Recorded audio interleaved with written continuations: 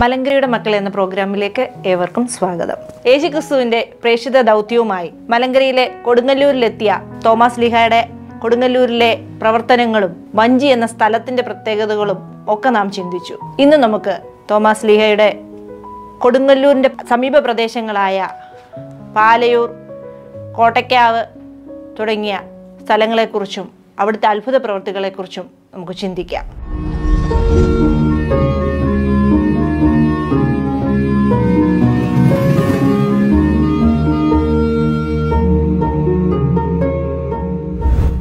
Thomas ലീഹ കോട്ടയ്ക്കാവ്, പാലയൂർ തുടങ്ങിയ പ്രദേശങ്ങളിലൊക്കെ അത്ഭുത പ്രവൃത്തികൾ ചെയ്തിട്ടുണ്ടല്ലോ. അപ്പോസ്തലന്മാരുടെ രീതി അങ്ങനെ ആയിരുന്നോ? അത്ഭുത പ്രവൃത്തികളിലൂടെ ക്രിസ്തുവിലേക്ക് ആകർഷിക്കുകയായിരുന്നോ? ആ ഒരു കാലഘട്ടത്തിൽ അത് ആവശ്യമായിരുന്നല്ലോ. കാരണം അഭൗമ ശക്തികൾ പ്രദർശിപ്പിച്ച് ജനങ്ങളുടെ ഒരു ഒരു ഒരു ഒരു ദൃഷ്ടിയിൽ വന്നിട്ട് വേണമല്ലോ യഥാർത്ഥ സുവിശേഷം അറിയിക്കേണ്ടത്.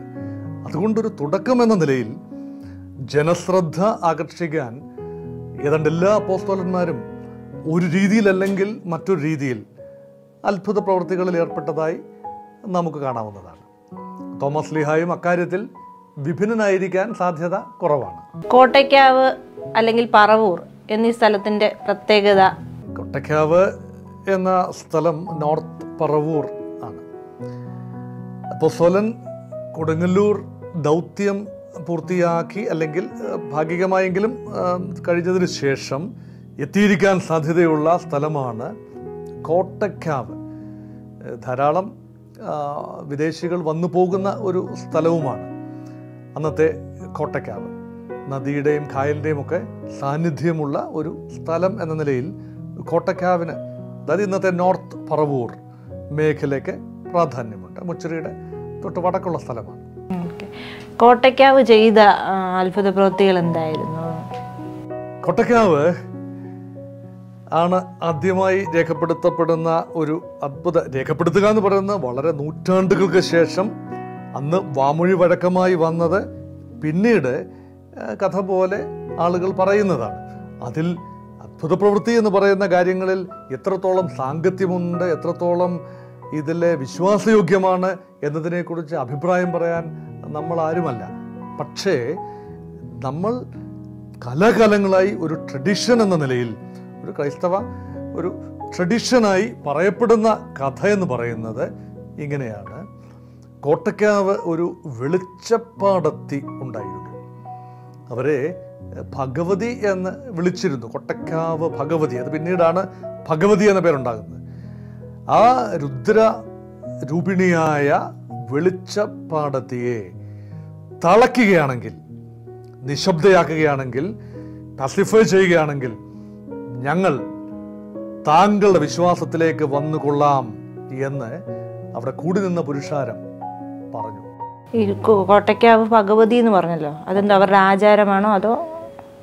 ആചാരം ആകാൻ സാധ്യതയുണ്ട്. ഭഗവതി എന്ന സങ്കല്പം പിൽക്കാലത്ത് രൂപപ്പെട്ടു വന്നതാണ്. ആദി ചേര രാജാവിൻ്റെയും ചേര മക്കളുടെയും ചേര ജനവിഭാഗത്തിൻ്റെയും പ്രത്യേകമായൊരു ആരാധനാമൂർത്തിയായിരുന്നു കൊറ്റവൈ.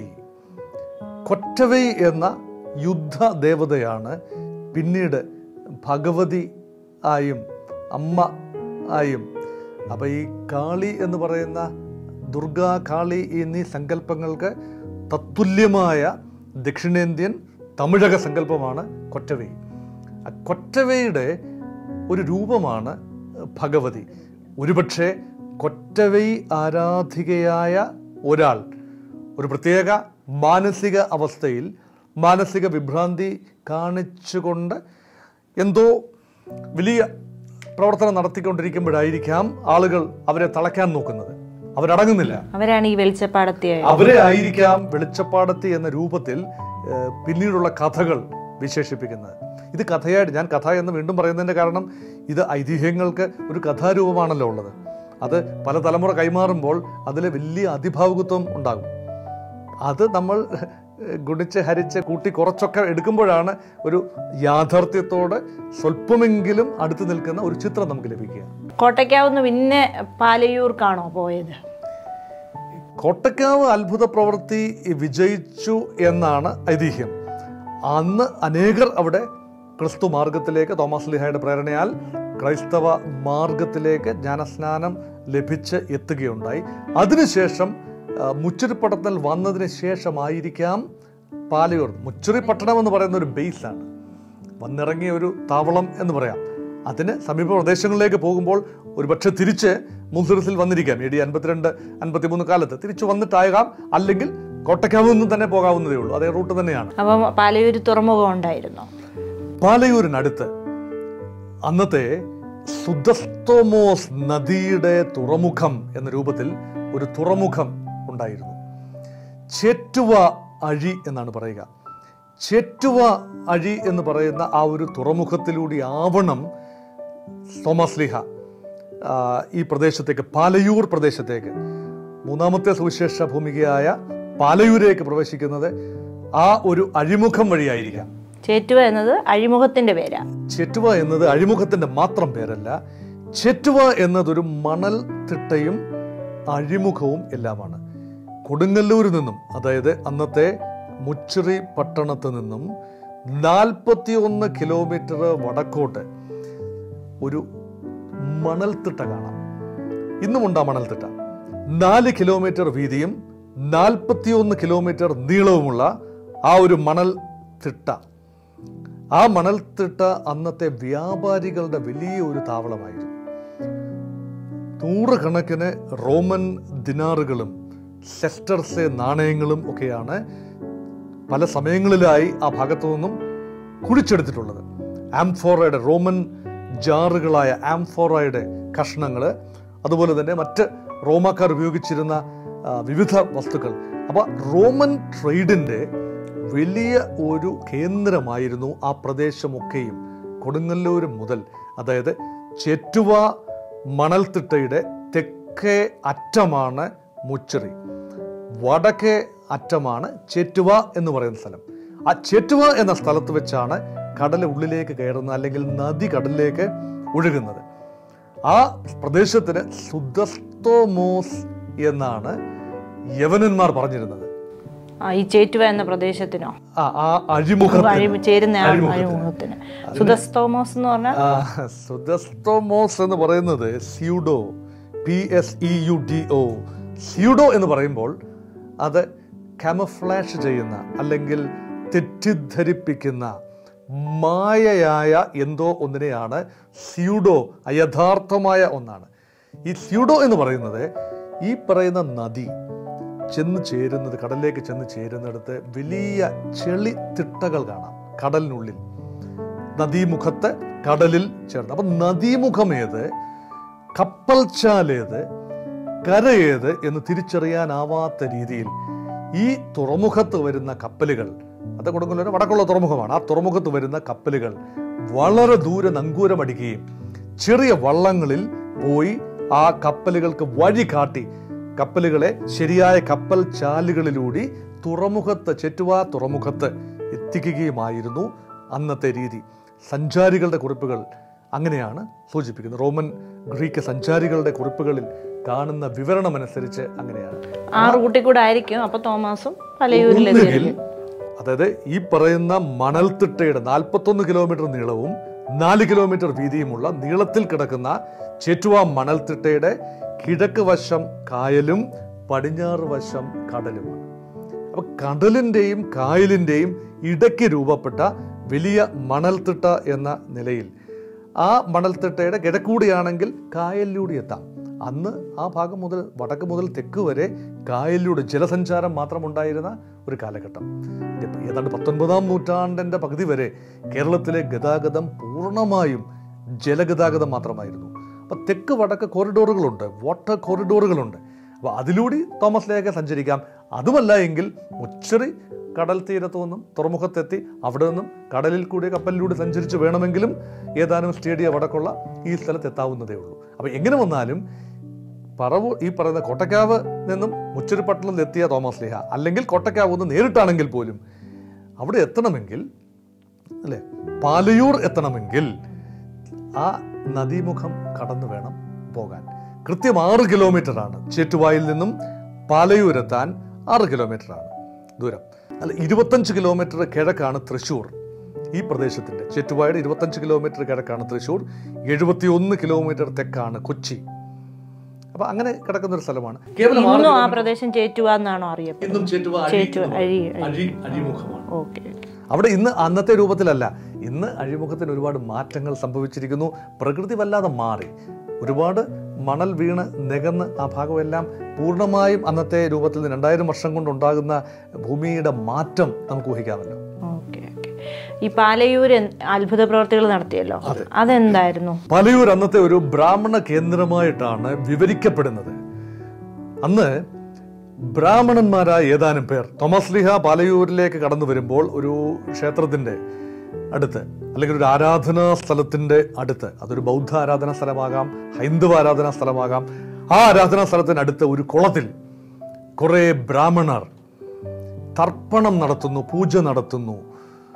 അവര് ജലം മുകളിലേക്ക് കോരി ഒഴിക്കുകയാണ്. ആ ജലം താഴെ വീഴുന്നു, അത് പൂജയുടെ ഭാഗമാണ്. കുറെ പേർ സൂര്യ നമസ്കാരം നടത്തുന്നുണ്ട്. അപ്പോൾ തോമസ് ലീഹ അവരുടെ അടുത്ത് ചങ്ങാത്തം സ്ഥാപിക്കുകയും അവിടെ ചെല്ലുകയും അവർ തോമസ് ലീഹയെ വെല്ലുവിളിക്കുകയും ചെയ്തു.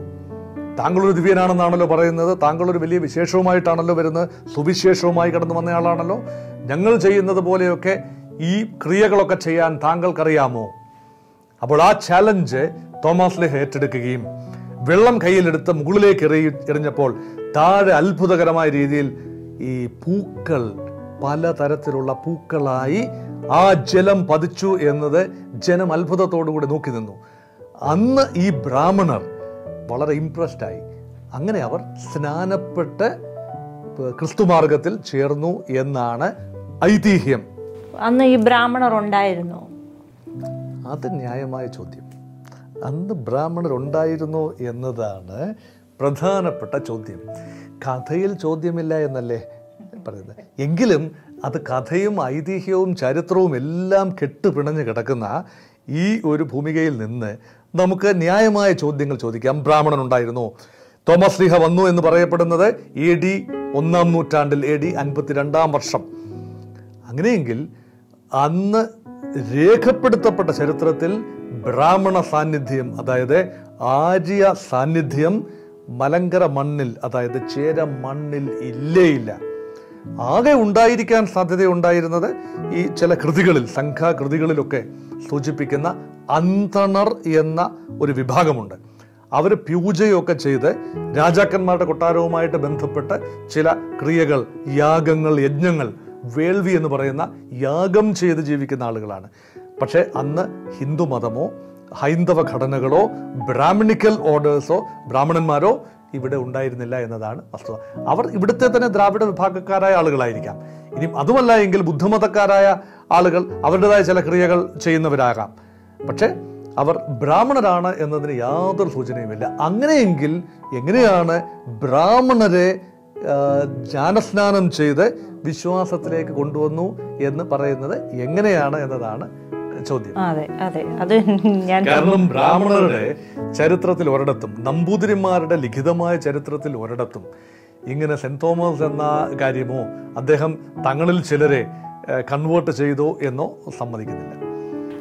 ഒരു കാര്യം കൂടി ഇതിൻ്റെ ഇടയ്ക്ക് ചോദിക്കട്ടെ. ഈ ബ്രാഹ്മണർക്ക് അന്ന് ഇവർക്ക് വീട്ടുപേരുണ്ടായിരുന്നു, ഫാമിലി നെയിം, അത് നൂറ്റാണ്ടിൽ ഉണ്ടായിരിക്കാൻ നമ്മൾ അറിയപ്പെടുന്നുണ്ടല്ലോ.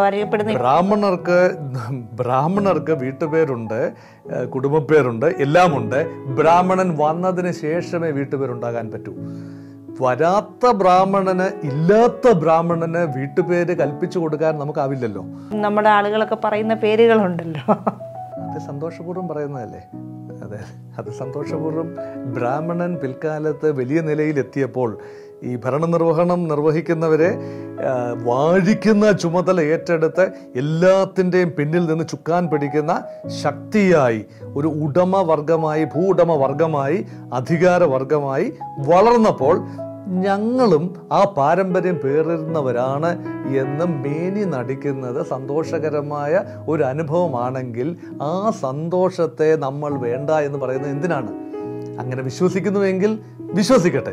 പക്ഷെ വിശ്വസിക്കുന്നു എന്നതുകൊണ്ട് മാത്രം അത് യാഥാർത്ഥ്യമാകുന്നില്ല എന്നതാണ് ഞാൻ പറയാൻ ഉദ്ദേശിച്ച കാര്യം. ബ്രാഹ്മണൻ, ചരിത്രത്തിലെ ബ്രാഹ്മണർ കേരളത്തിലെത്തിയത് 8, 9, 10 നൂറ്റാണ്ടുകളിലാണ്. ആദിശങ്കരൻ്റെ കാലഘട്ടം AD 788 മുതൽ 820 വരെയാണ്. ആ ഒരു കാലഘട്ടത്തിൽ തീർച്ചയായും ശങ്കരാചാര്യർ എന്ന ബ്രാഹ്മണ ബാലൻ ഇവിടെ ജീവിച്ചിരുന്നു. വളരെ ചെറുപ്പത്തിൽ തന്നെ അദ്ദേഹം സമാധിയാവുകയും ചെയ്തു. അതിന് തൊട്ട് മുൻപുള്ള ഏതാനും വർഷങ്ങളിലാണ് ബ്രാഹ്മണ കുടിയേറ്റം സംഭവിക്കുന്നത്. അത് തുളുനാട്ടിൽ നിന്നും, അതായത് ഇന്നത്തെ കർണാടകത്തിന്റെ ദക്ഷിണ ഭാഗങ്ങൾ, അതുപോലെ തന്നെ ചോളനാട്ടിൽ നിന്നും പല രീതിയിൽ ഇപ്പം ശൈവ, വൈഷ്ണവ, ബ്രാഹ്മണിക്കൽ കുടിയേറ്റങ്ങളുണ്ടായി. അതിനുശേഷം കേരളത്തിൽ 32 ബ്രാഹ്മണ ഗ്രാമങ്ങളുണ്ടായി. തുളുനാട്ടിൽ 32 ബ്രാഹ്മണ ഗ്രാമങ്ങളുണ്ടായി. ഇതാണ് ബ്രാഹ്മണരുടെ തന്നെ കേരളോൽപ്പത്തിയും കേരള മഹാത്മ്യവും ഒക്കെ പറയുന്നതും.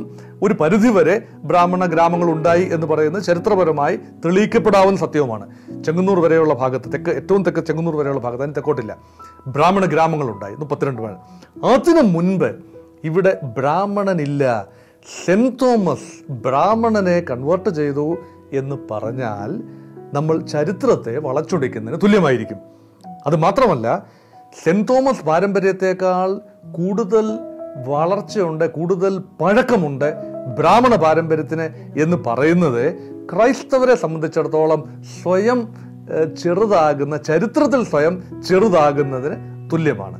അപ്പം അതുകൊണ്ട് ബ്രാഹ്മണർ ജ്ഞാനസ്നാനം ചെയ്യപ്പെട്ടു, അങ്ങനെ ക്രിസ്ത്യാനികളായി എന്ന് പറയുന്നത് പിൽക്കാലത്ത് ബ്രാഹ്മണ മേധാവിത്വം വന്നതിന് ശേഷം തങ്ങളുടെ നില വളരെ നല്ലതായിരുന്നു, തങ്ങൾ ഉന്നത കുലജാതരാണ് എന്ന്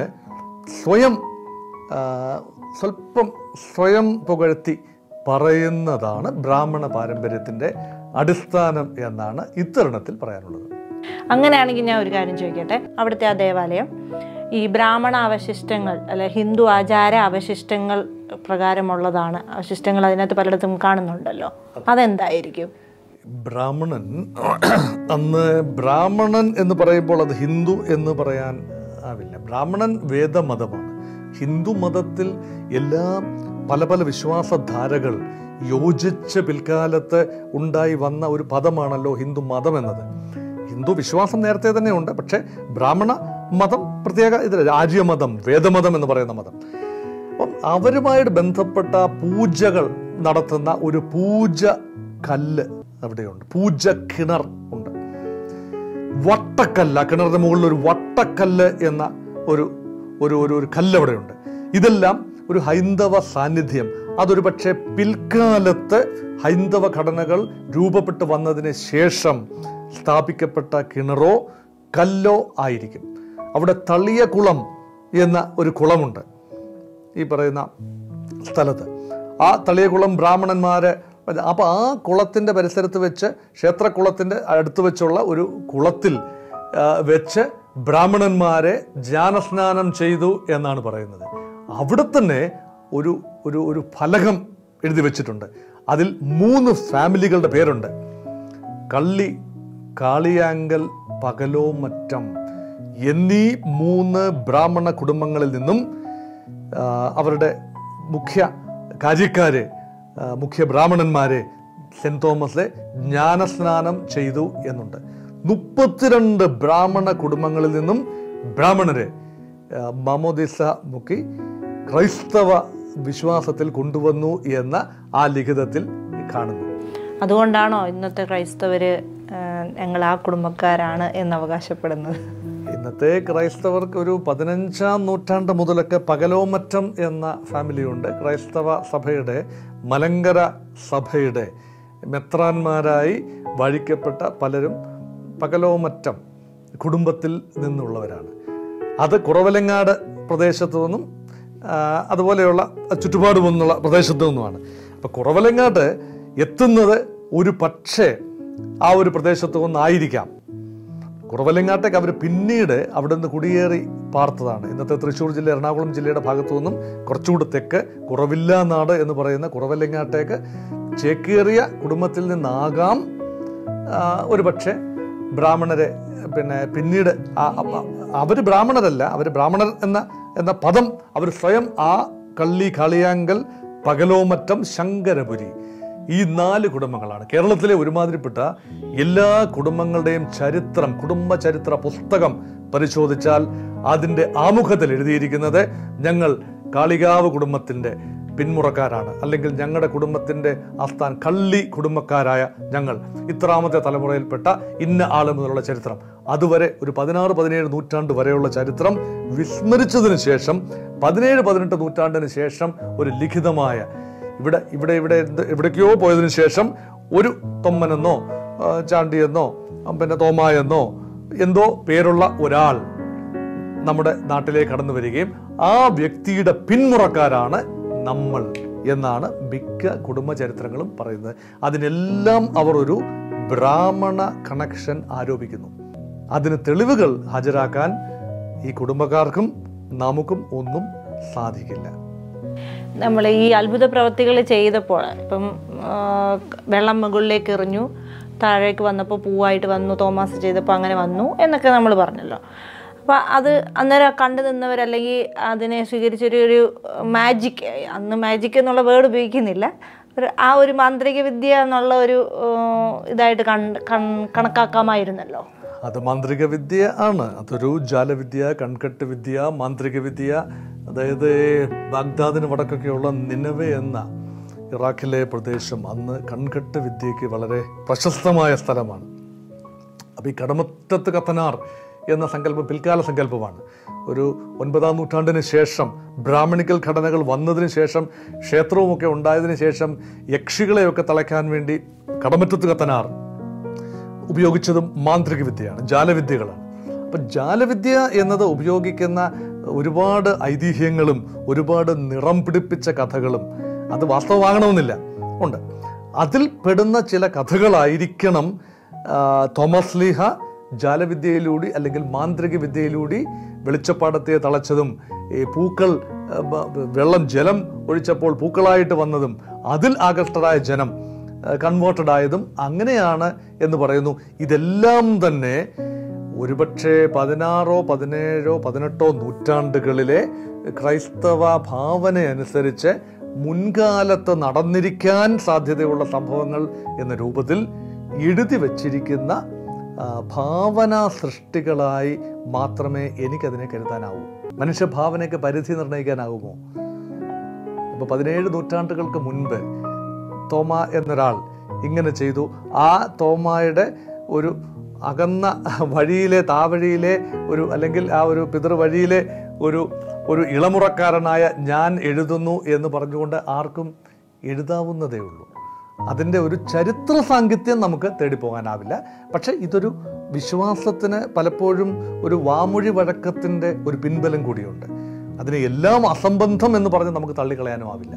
പലയൂരിൽ നിന്ന് പിന്നെ മറ്റ് സ്ഥലങ്ങളിലേക്കും തോമസ് ലീഹ പലയൂരിൽ നിന്നും മറ്റ് സ്ഥലങ്ങളിലേക്ക് തോമസ് ലീഹ തൻ്റെ സുവിശേഷ ദൗത്യവുമായിട്ട് പോയി. ഒരുപക്ഷെ പാലയൂരിൽ എത്തിയപ്പോൾ ഈ ഐതിഹ്യങ്ങൾ കറക്റ്റ് ആണെങ്കിൽ, ശരിയാണെങ്കിൽ, പാലയൂരിൽ എത്തിയപ്പോൾ തോമസ് ലീഹയ്ക്ക് വലിയ ദിവ്യപരിവേഷം കിട്ടിക്കഴിഞ്ഞു അല്ലേ? കോട്ടയ്ക്കാവും പാലയൂരും നടത്തിയ അത്ഭുത പ്രവർത്തനങ്ങൾ അന്നത്തെ ട്രേഡേഴ്സിലൂടെ, അന്നത്തെ വ്യാപാരികളിലൂടെ തുറകളിലെല്ലാം എത്തിക്കാണണം.